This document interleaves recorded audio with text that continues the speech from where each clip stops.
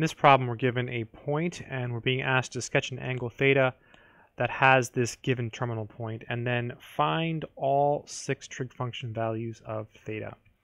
So 5, negative 12, let's go ahead and figure out where that is. So that should be somewhere in quadrant 4, because if we go, say, 5 right and down 12, that will put us here. So here is our angle, and this point here would be, say, 5, negative 12. We could draw a little triangle here as well.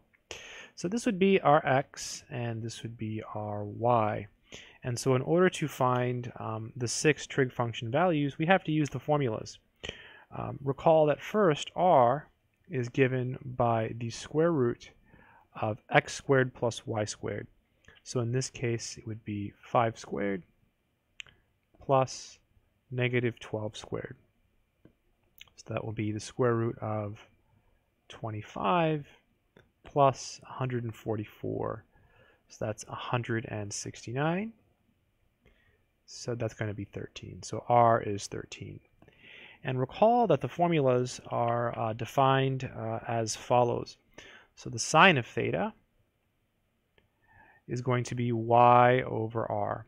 So in this case, the y is simply negative 12. So it's negative 12 over 13. So there's our first answer.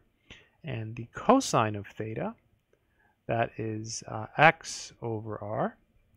So here x is 5, so that'll be 5 over 13.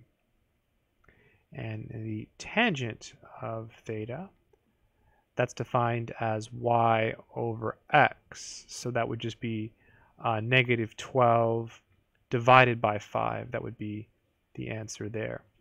And for the other three, all we have to do is flip them because they're the reciprocals. So the cosecant of theta is the reciprocal of sine. So that's negative 13 over 12. So you just flip it.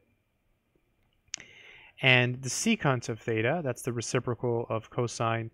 That'll just be 13 over 5. Again, you just flip it. And the cotangent of theta, that would just be negative 5 over 12. Again, you just flip the angle. So those would be the 6 trig function values of this angle which we sketched, which is theta. I hope this video has been helpful.